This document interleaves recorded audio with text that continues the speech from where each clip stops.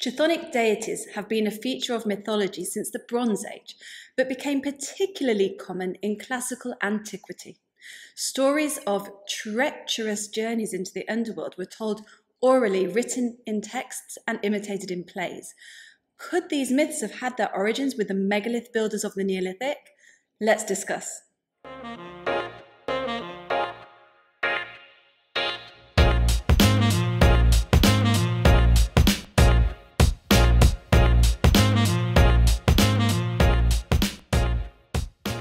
In Greek mythology, Persephone was known as the goddess of the grain, and as such was celebrated as a nature deity representing renewal and spring.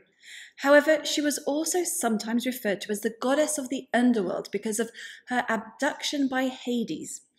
In the myth, she is abducted by the god of the underworld because he is in love with her, something Zeus permits. Her mother Demeter searches all over for her lost daughter and is eventually told what has happened. Demeter avenges the abduction by causing a famine, which forces Zeus to tell Hades he must return Persephone. He agrees, but tricks her into eating some pomegranate seeds before she leaves, which means that she must still spend part of the year in the underworld, something she could have avoided if she hadn't have accepted them. In the Eleusinian mysteries, this abduction myth was a central feature of the ceremonies, plays, and initiations that took place every year, although the exact nature of these secretive rituals is not known with any certainty. The initiates are known to have drunk a substance referred to as the kykeon, which many researchers think may have been an entheogenic substance causing an altered state of consciousness. A part of the sanctuary known as the telesterion was where the final phase of the ceremony took place, and it's thought this had an underground section, which would make sense given it was all about the reenactment of Persephone's journey into the underworld. Another ritual that was widespread in ancient Greece was incubation. This is where a person would go to a specific sanctuary or cave after having carried out certain preparations such as diet and sacrifices. They would then sleep there with the goal of receiving some sort of divinatory message in their dreams. There's a lot of research into incubation, and it's a very complicated subject, but there is some idea that such magical rituals were linked with chthonic deities as well. One site where incubation is known to have been practiced is Epidaurus on the Argolid Peninsula. So where am I going with this?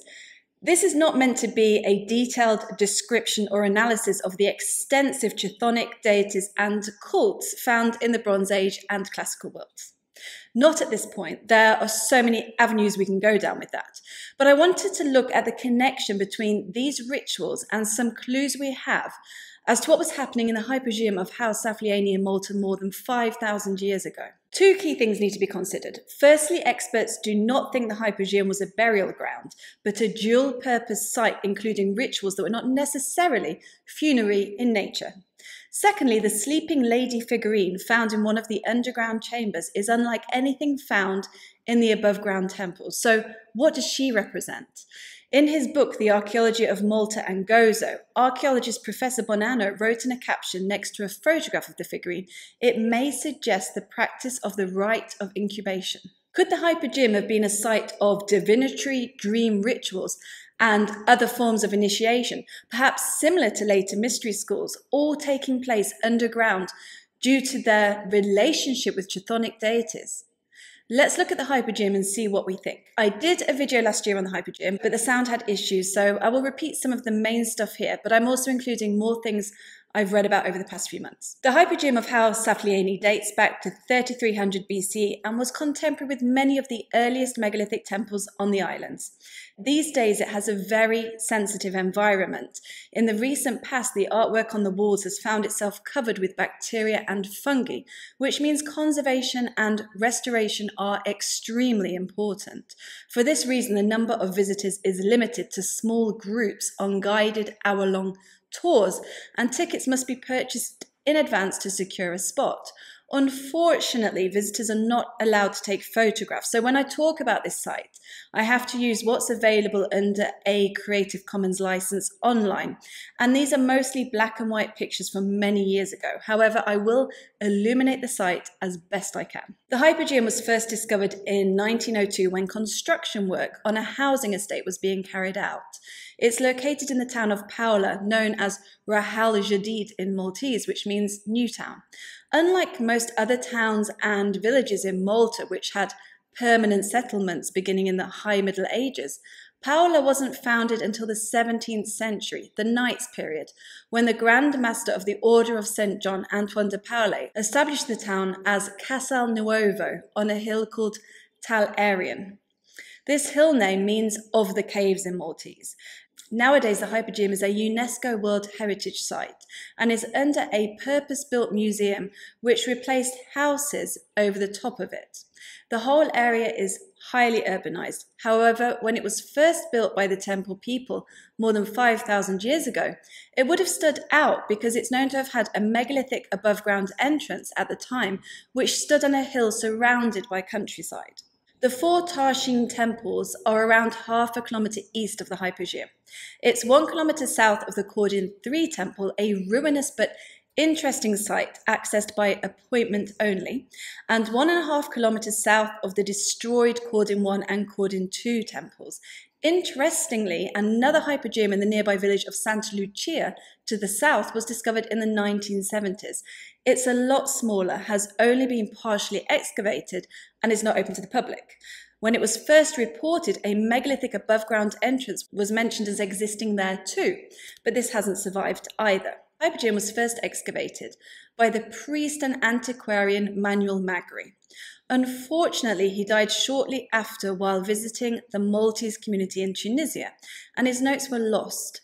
The excavations were then picked up by the famous archaeologist Sir Temi Zammit and his team, who published their findings in several reports. The Hypogeum is an extensive underground complex on 3 levels that was extended from natural caves. I don't know if the name of the hill the town was built on, Tal Arian, was named because this cavernous complex was actually known about in the early medieval period when the Maltese language first evolved. Could the Hypogeum have been known about in oral tradition? Probably not. There's no cultural continuity between the Neolithic and the Bronze Age even, let alone the medieval period. Also, there are a lot of caves in Malta, so the name could apply to almost any in the area. Just a thought. But anyway, the middle level is the most ornately carved with trilithon and portal entrances. It's where several large chambers are located. One, known as the Holy of Holies, imitates the above-ground temples in its appearance, and there's one known as the Oracle Room with a ceiling painted in red ochre spirals.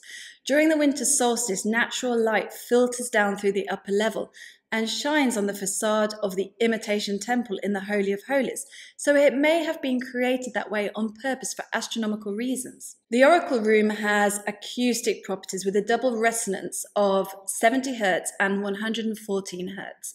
Both frequencies have been found to have an effect on brain activity, which could mean the Hypogeum was used for chanting or some other ritual process needing sound.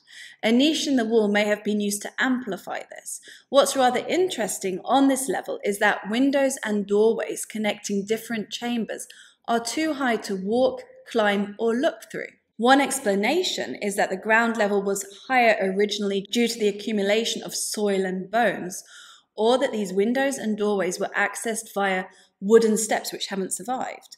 For me, it just adds to the mysterious feel of this underground labyrinth.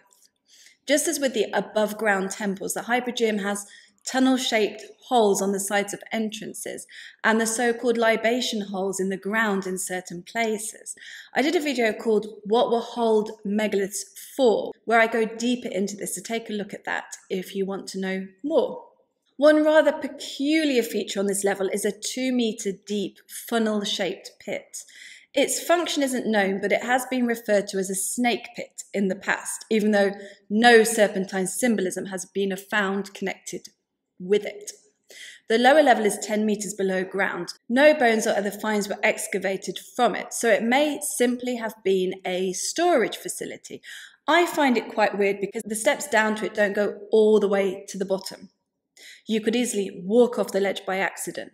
It may be that wooden steps were once placed there, but I wondered when I first saw it if it had been the site of an underground river, so the entrance was more of a jetty.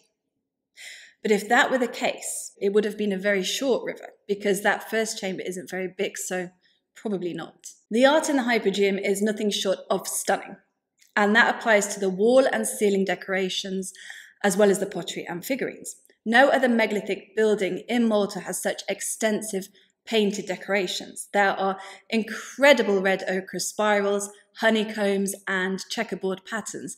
As with the above-ground temples, there are megaliths with pitted decorations on them. There are also references in early papers on the Hypogeum to a 6-fingered hand carving in a wall and a painting of a bull, both of which have disappeared. I read through Ridley's 1971 publication, The Megalithic Art of the Maltese Islands, where he describes the hand and the bull. According to him, the bull painting was 100 by 154 centimetres and looked as though it had been made by accident or on purpose when a section of red ochre spirals was, for reasons unknown, being wiped off. So it could be a lot later than the temple period and might not be reflective of bull symbolism at all. He also mentioned that the hand carving was really difficult to make out and might just be natural.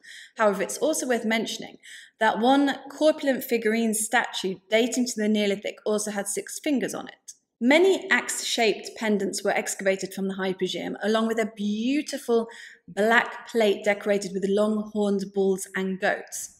Apart from the sleeping lady figurine mentioned earlier, another figurine of a person laying face down on a couch was found. It looks as though this person is sleeping as well. Whilst most statues and figurines from the Neolithic period depict a corpulent person of indeterminate sex, the sleeping lady shows a full-breasted figure. She wears a full pleated skirt and has a recessive hairline, both common features of Neolithic Maltese statuary. The figurine is very detailed and has traces of red ochre on it, indicating that it was painted originally. Literature often refers to the thousands of bones discovered in the Hypogeum and the dolichocephalic or elongated skulls. In actual fact, thousands of bones were not found. In the excavation notes, it was reported that a lot of bones were found in one small area, but were friable due to the damp soil surrounding them, so they mostly disintegrated on touch. It was estimated from this that a large volume of bones numbering thousands could have once existed throughout the Hypogeum, but that these hadn't survived the difficult conditions. Based on the measurements in use at the time, Zammit reported that the 11 skulls successfully excavated were dolichocephalic, which, since their discovery, has led people to think they might be of an alien species or a result of head binding, something that was practiced in ancient Peru and a few other places. However, according to modern-day parameters for the analysis of skulls, they are all sized normally, except for one that belonged to a person suffering from craniosynostosis. I went into this in great detail on my video where elongated skulls really found in Malta, so I don't want to repeat it all here. Take a look at that if you'd like more information, including photographs taken of the skulls in the early 20th century and photographs taken by me when they were on display at the National Museum of Archaeology in Valletta a few years ago. So when it comes to the idea of the Hypogeum as a burial ground, the general consensus is that it was a secondary site for the deposition of bones brought from elsewhere. There were also a few researchers who think the bones may have flooded into there by accident because they were found mixed with other artifacts in a huge soil deposit. But if we stick with the general consensus that the Hypogeum did have somewhat of a funerary role, it seems likely that this was not its only function and that other rituals did take place there as well. So could this labyrinthine complex have been the site of a Neolithic chthonic cult, practicing rituals including incubation and possibly other divinatory practices? Perhaps they had their own early version of the kykeon, whatever that was, and maybe these rituals varied from whatever was happening above ground. I often think that the word ritual is used to explain things from the ancient past that we can't understand today, and that a more practical interpretation probably exists but evades us. However, with the Hypogeum of Ħal Saflieni, I do see a site steeped in ritual that may have formed the foundation for cult practices several thousand years later in the ancient Greek world. Of course, there's no direct connection between these cultures. We don't know where the temple people went when they abandoned the islands. Their population may have simply died out.